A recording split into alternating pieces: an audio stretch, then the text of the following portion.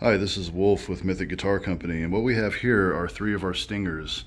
And basically, this is everything that you would expect from a guitar of this style from the highest quality manufacturer.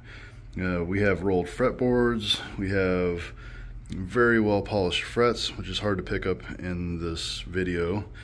Most of our guitars use a metallic finish, which you can kind of see here, but I'll take it outside and show you here in a second. We like metallic finishes here.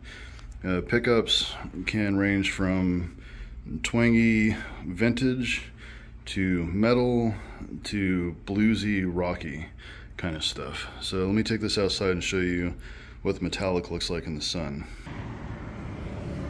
Ignoring the fingerprints, of course, this is what you can expect from one of our metallic finishes.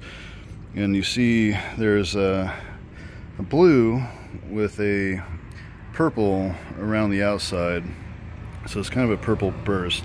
It's really hard to tell in the video, but it is there. Let me show you the silver or the dark gray one. And these guitars come in a variety of colors. You can also pick a custom color.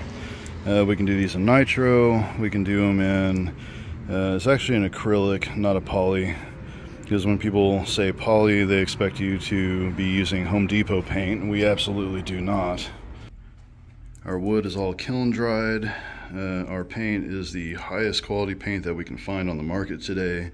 We've gone through tons of testing to get the highest possible quality paint on the highest quality wood.